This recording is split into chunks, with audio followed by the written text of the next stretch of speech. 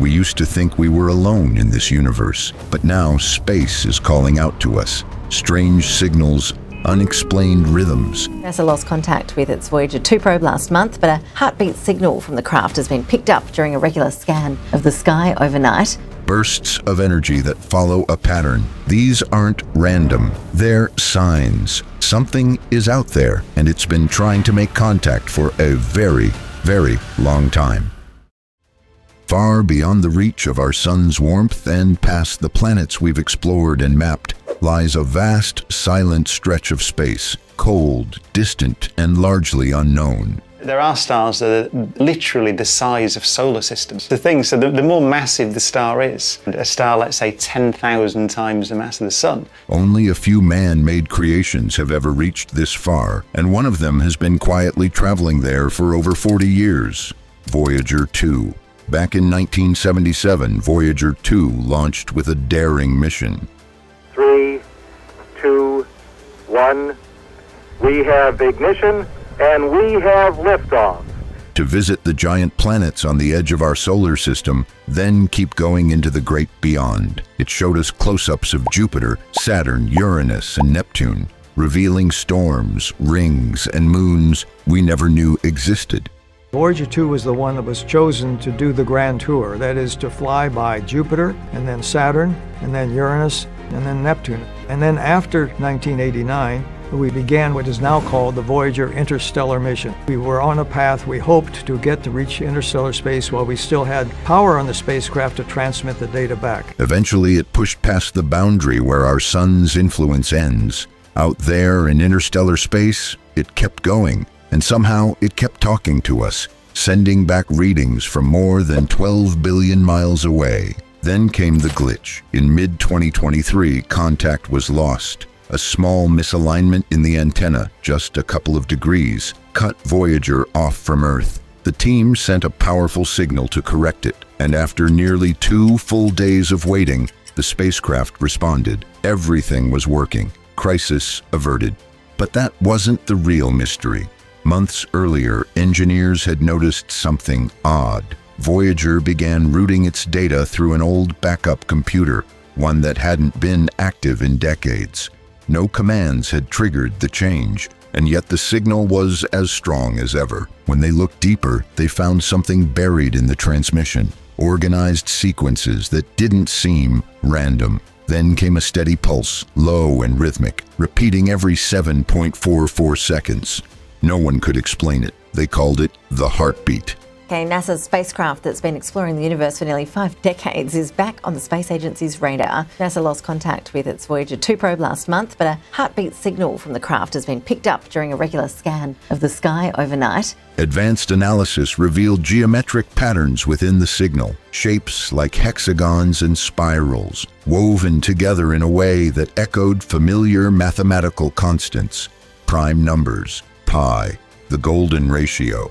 It didn't feel like noise. It felt intentional. Researchers described it as receiving a handshake from the stars, like something out there was using math as a universal language. Could Voyager 2 have crossed paths with something intelligent, or had it stumbled into a strange region of space behaving in ways we don't yet understand?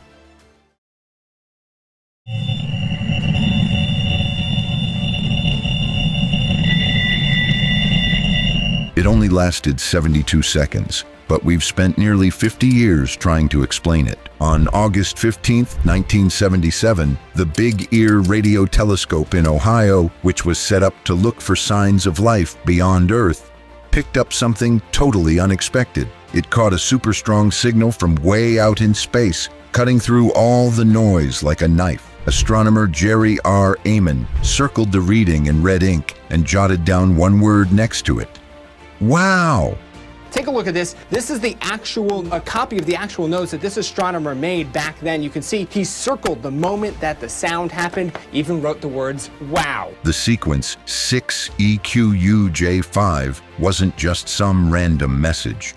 It was all about the intensity.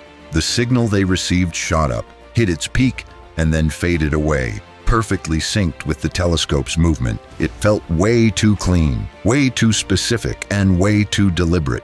It came from a spot with no known stars or satellites nearby. There were no fluctuations in the signal. It was smooth, almost like someone was broadcasting it consistently. At that time, no one could understand what it was. All they knew, it was a faint signal coming from way out in space, and then it went quiet. Years later, researchers returned to the same area, now called the WOW field. They searched and waited, but nothing came through again. CD later declared it the strongest candidate for a signal from extraterrestrial life, but some think the lack of a repeat means it wasn't meant to be a one-off. It might have been a test, a sign, or possibly even a warning.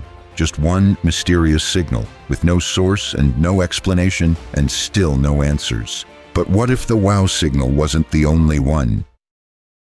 26 years later, in March 2003, another anomaly surfaced, quieter, subtler, and even more elusive. It was a signal that was picked up not once, but 3 times. It got named SHG02+14. This time, it was caught by SETI at home, a global project where folks use their personal computers to help analyze radio signals coming from space. Basically, back then, regular people were chipping in to help scientists look for signals from aliens. This signal was interesting because it didn't come from any known star system, and it was hanging around the 1420 megahertz mark, the hydrogen line. That frequency is linked to the natural emissions from hydrogen atoms, which is, by the way, the most common element in the universe. Scientists think it's the go-to frequency for any extraterrestrial life trying to reach out across space. But unlike the WOW signal, this one wasn't loud. It was more of a whisper.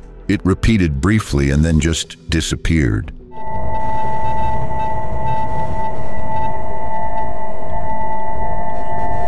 What troubled researchers even more was its strange position, right between the constellations Pegasus and Pisces, because that part of the sky is totally empty, with no stars, no planets, just a whole lot of nothing. Could it be a message, signaling someone was out there but not where they came from? Or could it be just another call we can't explain? 2 signals spaced out by decades. One was super loud, while the other was barely a whisper. And honestly, both are still a mystery.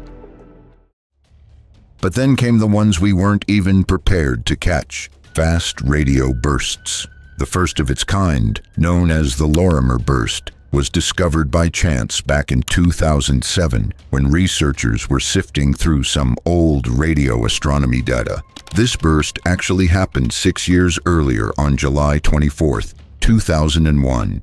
It only lasted about 5 milliseconds, but in that tiny blink of time, it released more energy than the sun does in 3 days. There wasn't anything like a star, black hole, or any cosmic event that could explain how powerful it was. Astronomers detect a mysterious blast of radio waves that took 8 billion years to reach the Earth. This intense burst of radio waves lasted less than a millisecond. Yet, scientists believe it gives valuable information. They believe this is one of the most distant and energetic signals ever observed. Despite being so short, it released as much energy as the sun releases over a course of 30 years. Since their discovery, only a handful have been recorded, and for a long time they seemed completely random, no clear pattern. That changed recently. A team from the Canadian Hydrogen Intensity Mapping Experiment and the Fast Radio Burst Project observed something unusual. Between September 16th, 2018 and October 30th, 2019, they noticed that one FRB followed a distinct cycle. It repeated every 16.35 days. For 4 days, bursts would come in like clockwork, then nothing for the next 12 days. This pattern kept repeating. In total, they recorded 28 cycles of this strange wake and sleep rhythm. Even more intriguing, the signals are coming from a spiral galaxy about 500 million light-years away. Until now, scientists believed FRBs came from explosive events like colliding stars, but this repeating behavior doesn't fit that theory, and it has researchers rethinking what FRBs actually are and where they might be coming from. In June 2015, the Russian Rutan 600 radio telescope picked up a strong focused signal from a star system called AHD 164,595, which is about 94 light-years away. It was a clear spike in radio intensity around 11 gigahertz. There were no flares, no debris, and nothing natural that could explain it. The star is nearly identical to our Sun. It even hosts at least one known planet. For a brief moment, astronomers considered the unthinkable. Was this a beacon? SETI never confirmed it, but they never fully ruled it out either. Some signals simply defy closure. That's all for today. Subscribe for more deep space mysteries. Turn on notifications so you never miss what they don't want you to see, because the next signal might already be on its way.